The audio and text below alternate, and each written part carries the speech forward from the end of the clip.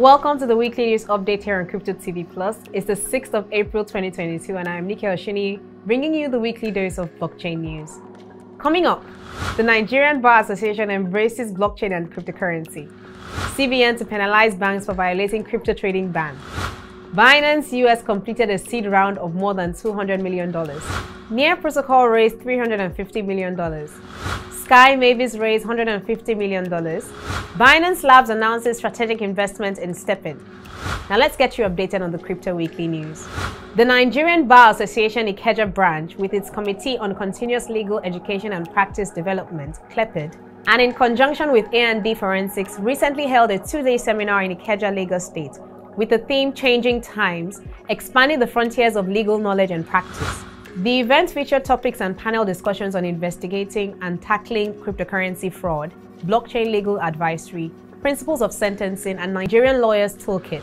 The event had in attendance various notable lawyers, judges, representatives from the Nigerian Police Force, Economic Financial Crimes Commission, and blockchain experts.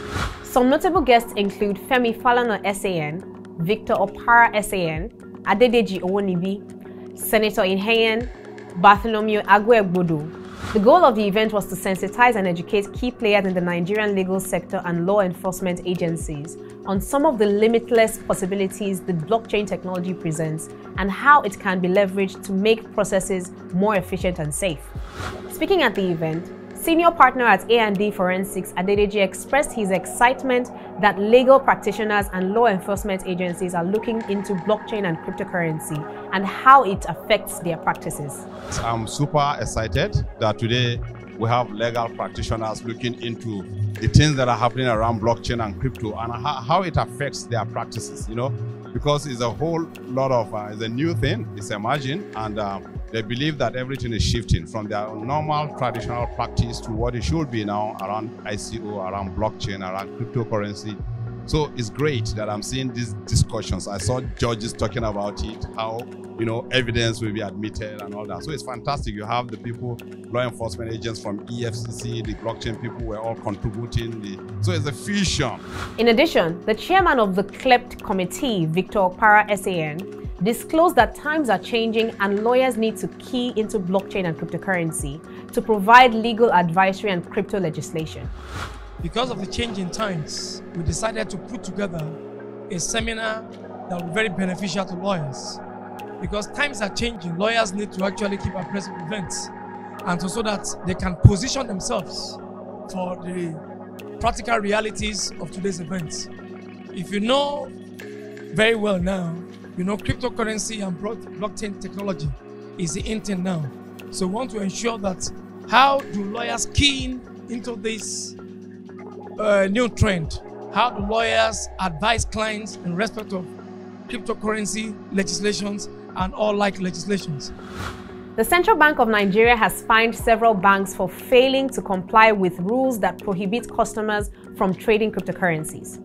The penalties are part of the central bank's efforts to ensure that commercial lenders implement a February 2021 ban to stop stealth transactions, which the central bank believes poses a threat to Nigeria's financial system. Stanbic IBTC Bank, the domestic subsidiary bank of Standard Bank Group Limited, has been fined 200 million naira by CBN. This was because two of their accounts were accused of being used for cryptocurrency transactions. Also, the country's largest bank by asset, Access Bank PLC, has been fined 500 million naira for failing to close customers' crypto accounts, according to a Nigerian exchange filing. United Bank for Africa PLC also said that a customer's digital currency transactions resulted in a fine of 100 million naira. Binance US announced the completion of a seed round of more than $200 million with a pre-money valuation of $4.5 billion. The new financing will help Binance US expand its sports trading platform. It will have new features and products soon to be launched, as well as new customer education programs. Also, Near Protocol has announced the completion of a $350 million financing led by Tiger Global. Others who invested were Republic Capital, FTX Ventures, Hashed, and Dragonfly Capital. The new financing will be crucial in accelerating the decentralization of the Near ecosystem. Binance announced that Sky Mavis, the development company of Axie Infinity, has announced a $150 million financing round. The new funding will be used to compensate users' funds affected by the running attack. The running network will be opened after security upgrades and several audits, which may take several weeks. Binance also opened the Ether USDC deposit and withdrawal businesses, allowing most users to deposit and withdraw. All individual users can withdraw funds once the running network bridge is turned on. And finally, Binance Labs announced a strategic investment in the Move to Earn application STEPN. Bill Kwan, head of Binance Labs, said this: "As the Move to Earn is taking a part of the Web3 trend, STEPN is contributing with the fast growth of the users." STEPN previously announced the completion of a $5 million seed round on January 20th.